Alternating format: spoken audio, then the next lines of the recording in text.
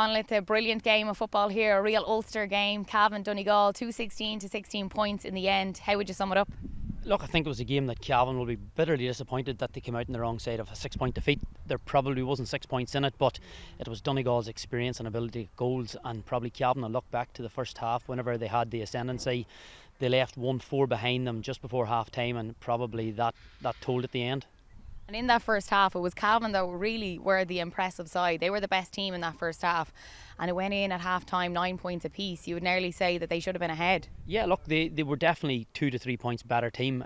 Like Paddy Lynch, really came up where he left off against Antrim. Like, he had kicked 5 points in that first half, 3 of them from playing. They were brilliant, and even within that there was, James Smith had a great game and looked really dangerous. And Cavan looked to be on top in a lot of quarters. Paddy McBrearty was quiet, Michael Murphy was quiet, and they just looked like they had the matchups absolutely spot on. And obviously when you come down pitch side, you realise the breeze was probably a wee bit more heavier than it was in the stand, but they'll look back at that first half and what might have been. And I think those big Donegal players that you're mentioning, they were quiet because they were kept quiet. There was a lot of turnovers as well in that first half that was really impressive by Cavan. Yeah, there was. Like, you look at Jason McLaughlin, Padraig Faulkner, they had turned over so much ball, and like in dangerous situations where they were exposed man to man, and it was probably, looking at from a Cavan perspective, they just couldn't get that breakthrough for the goal. And whenever Sean Patton tipped the shot onto the bar from James Smith, you just wondered, was that going to cost them? And even a point at that stage got them something to hold on to. And then they get the first point of the second half, and you thought they've started again, and then Donegal reeled off 5 in a row and really seemed to break their hearts before they regrouped and went again. And McKiernan, who had a very quiet half by his own standards, suddenly kicked 2 points from play, and it looked like it was game on, and we were maybe heading towards extra time. Yeah, and as you said, we were speaking up in the press box and we were saying that they have to take every chance, Cavan, if they want to win this. And that goal opportunity, it could have been different, I think, if that went in. Yeah, it was massive. And the one Achilles heel they had against Antrim was that, they kicked less than 50% of the chances they got over the bar. And today in the first half, they were really efficient coming up to half time, but they didn't score for the last 10 minutes. And look, they had a chance to get 1-4. And the goal would have just have been so big. And ultimately, if you look at it, Donegal get the goal that kind of brought them 4 points up, and it was probably too big a gap, because then after that, Oran McFadden Ferry at half time suddenly sat in front of Lynch, and that was the winning of the game. And that's probably why McKiernan all get more space, but like, that was probably the biggest switch and the biggest winner in the game that, for anybody who wasn't at it, probably never noticed on the TV. And goals win games, as we said. It was really impressive. They got 2 in the end. Patrick McBrearty got the second one to really seal the deal for them. Yeah, and look, and that's the thing about Patrick McBrearty, and how many times we were talking off air about how quiet he'd been, and all of a sudden he pops up and he ends up scoring 1-3 or 1-4. But again, for me today, it was the bench for Donegal. McGonigal came on at half time for Hugh McFadden, who got a knock at the throw-in, and I thought he was brilliant. He broke lines, he kept creating space for other players around them, and even he got a great point. Then it was O'Donnell came off the bench and volleyed, maybe luckily enough, into the net, and then Doherty, he hits the crossbar near the end. So it was the strength of Donegal's bench. They score 1-1, but they all contributed, whereas Cavan brought on subs that just didn't really get into the flow of the game, and ultimately that was the difference. And Donegal got a wee bit of scare today, their 10th final in 12 years, which is just incredible consistency, and they'll look forward to watching Derry and Monaghan next week. I think that was what was most exciting from this game, was the bench coming on and making that difference. We seen it last year with Tyrone and the likes of Colin McShane coming off the bench and changing the game and winning the game. Is that what you need now to be this winning team? Yeah, it is. And you look at Bonner, wasn't afraid to take off. The Kieran Thompsons, who had a very good first half, but the minute he went out of the game, he was gone. So they weren't afraid to throw the changes in. Donegal's bench, when you look at it, and the players that didn't come on, the Ethan O'Donnells, the Jack McKelveys, who through the league had been brilliant, and they're now out of the mix. So the competition for places in Donegal for an Ulster final will be massive, and the players that have come in really off the bench, like McGonigal, will be looking at it now. Hugh McFadden will be looking over his shoulder now, because McGonigal, I thought, if there was one player that made a huge impact in the second half, it was him. And were you overly impressed with Donegal? I thought they probably started a wee bit flat. They got into the groove eventually, but when you looked at who we talked about, who's going to be man of the match, and Jamie Brennan had scored 3 points off the bench, and there was nobody really stand out, but they just mechanically kept going through the phases. And McBrearty wasn't at his best, and he scores 1-3. there's just so many players. They've match winners everywhere. In the Mark McHugh was very quiet, and all of a sudden he sprung to life 2 or 3 plays, and that's all it takes. And they just have so many players that just know how to win big matches, and ultimately that gives them a huge advantage going into a final. We often talk about Donegal, that they don't step up on the big days, that they don't have these consecutive wins, and they're consistent. They've now 2 big wins. You know, they got that big win against Armagh and now against Cavan. Is this the start of something this year for Donegal? Yeah, well, look, it's very hard to say. I have fancied them the last number of years, and they have came flat. You know, obviously the Ulster final at Cavan beat them.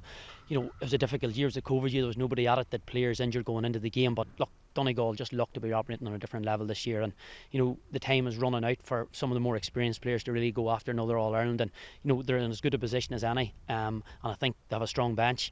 They're in an Ulster final, and they're battle hardened. Today, they flip flopped a wee bit. They were damned if they did and damned if they didn't today. Everybody expected them to beat Cavan. If Cavan run them tight, everybody puts it out marks. But I think Donegal showed enough today that it's going to take a very good performance from either Derry or Monaghan to beat them in a final. Yeah, I was speaking with Declan Bonner there, and you couldn't wipe the smile off his face. You know, he's delighted to be back in an Ulster final where he wants to be. As you said, it's either going to be Derry or Monaghan. Who do you fancy? Look, I'll be honest, I didn't fancy Derry to beat Tyrone. I thought they would run them close, but I didn't know they were enough. But like, they were exceptional. They got their matchups right, and they'll not have any fear going into Monaghan. But Monaghan again are a hardened Division 1 team. They're at the top end all the time, and Jack McCarn, they're probably the most forward in the country at the moment. So look, I think Derry have a really good chance of beating them, and the hard bit will be you would have to beat Tyrone, then you have to beat Monaghan. I think Derry will beat Monaghan, but then you've Donegal in a final. But look, we'll not trip over ourselves that far. But I think Derry are in a really good position to maybe get an Ulster final for the first time in quite a while. Yes, absolutely, and it'll be back here in Clonus. It's nice to see the crowds, the buzz about the place, you know, from being here, from playing here. It's just a real championship feel here today. Yeah, there is, and especially when the sun is shining, there's just something special about Clonus, and it's very much like Casement Park in that regard. And you know, it's open when the sun shines, it's brilliant. The roar of the crowd, and players love playing here. And when you come to Clonus, you know you're going to get the atmosphere. And look, those 15,500 in here today. Like, I think next week the crowd probably might be down a wee bit, but for an Ulster final it'll be a packed house. And it's tough when you walk away from here with a defeat. I spoke with Mickey Graham just there as he left, and yeah, he's very obviously disappointed, I suppose, in the result. He thought that they did really well, you know, in that first half they were the better team, and he said, look, the goals just killed them in the end, and they're going to look to the Tailteann Cup now. I asked him what he thought on the Tailteann Cup, and he said, look, I'm just happy that we're going to have more football. Yeah, look, I suppose there's a lot of talk about the Tailteann Cup and how it's marketed and how teams will view it. Like Cavan obviously are one of the teams that maybe aren't best suited to the Tailteann Cup, and as far as their players have all won an Ulster Championship, which is massive. They've won All Stars in that year, which is massive. Now you're asking them to go into a competition for losing teams. It's very hard mentally for teams to get up for it, but look, they are where they are. I don't think Cavan are probably a team that are best prepared for it mentally. You know, it's probably the likes of, you know, Leitrim today. You know, Antrim will probably take a big lift out of that, but when you look at it, Cavan probably are a team who are maybe favourites now to go on and win a competition like that, and who knows where it can lead. But like, I'm in favour of players and teams playing at their same level. You know, if you look at Wexford last week, is there any benefit from Wexford getting into the back door and maybe drawing Tyrone, you know, for that to happen again? So I think a lot of teams will look at it as a stepping stone to something better. Cavan are probably in a different space based on how good they are and how good they could be. But look, it's a competition that Mickey Graham obviously now wants to have a go at, and I wouldn't bet against Cavan winning the whole thing. Yeah, and he also said that a lot of people probably didn't expect their performance here today, that they were very much underdogs going in, but he said, I don't think a lot of people thought we'd go out and put it up to Donegal as much as we did. Yeah, look, I think early on in the week maybe that was, but there was a real feeling of expectation here in Clonus today, and I know like Cavan are Division 4 champions coming into Division 3 now, but they're not a Division 4 team, they're not a Division 3 team. You know, they have 4 or 5 players that would make the majority of the teams in the first division. So like for me, you know, the likes of Killian Clark and Faulkner and, you know, Paddy Lynch in that form, like that's not Division 4 form. So I fancied it to be close today. I thought they might needed a bit of a smash and grab, but like they were very good for long periods and they didn't play second fiddle for much of that match. But ultimately the experience of Donegal playing at a much higher level paid, and whenever Donegal got the chances they were ruthlessly efficient. And for Cavan, Paddy Lynch is a name that everybody's hearing about. He made his championship debut again at Antrim there last week, and it's brilliant to see a player like that coming on to the Cavan team.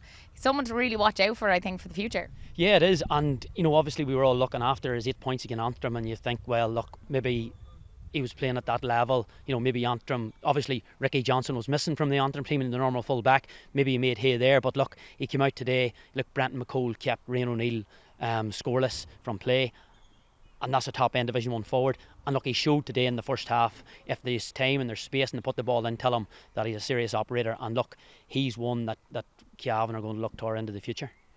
And how would you sum up the Ulster Championship so far?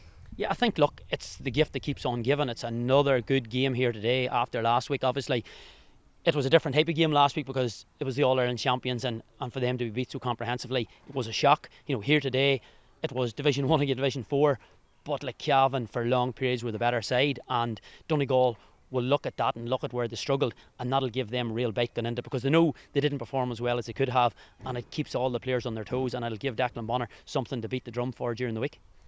And just for you personally then, seeing Derry doing so well now, it's nice to have these days, these winning days. Yeah, it is, and it's funny, Omagh, where after every game now, kids and people looking pictures and pitch invasions, that's something that I suppose Derry supporters haven't had much experience. We haven't had many of them big signature wins, and last week to see all the players out in the field taking photographs and having that buzz around Derry again, it's there. And I think, like, we'll not get ahead of ourselves. Obviously just missed out in Division 2, haven't played really well through the league, having a lot of momentum, but I think there's a real buzz about Derry. There's a real belief in the players, and if they can replicate that performance again of Tyrone, get their matchups right, which is going to be much harder because obviously Jack McCarran, you have Conor McManus, you have Monaghan, you have so many more fires to put out against Monaghan as well, based on the players that are on form, because they dismantle down very, very easily. So it's going to be difficult, but the one thing that Gallagher has showed is that he can get his matchups right in Ulster, and if he can get that right again, like, I wouldn't bet against Derry getting an Ulster final.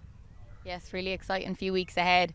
And for you, you're back in with Kilcoo, you're managing now? Yeah, that's we're back in again now, so we're five league games in, so we didn't get much time off, but look, that's just the way it goes. We were 12 months on the road, and now we're back at it again. But look, it's great just to get younger players more game time. There's a lot of players maybe nursing injuries and coming back, and we don't have to rush them because there's loads of younger players mad chomping to get at the bit to get in, and you know what, and they've acquitted themselves really well in the first 3 or 4 games. Between that and doing punditry, you were telling me that you're training in your local club as well. You must never be off the road. Yeah, no, look, my wife's very understanding, thank God. So like yesterday morning we were at the Fila, and then they were away to the Derry Manor match, and here today, and under 17 training this morning, and Kilcoo tomorrow night. But look, it's great to be fit to do it, and like, I'm the one doing the good stuff. She's at home picking up all the slack, so she deserves all the credit, not me.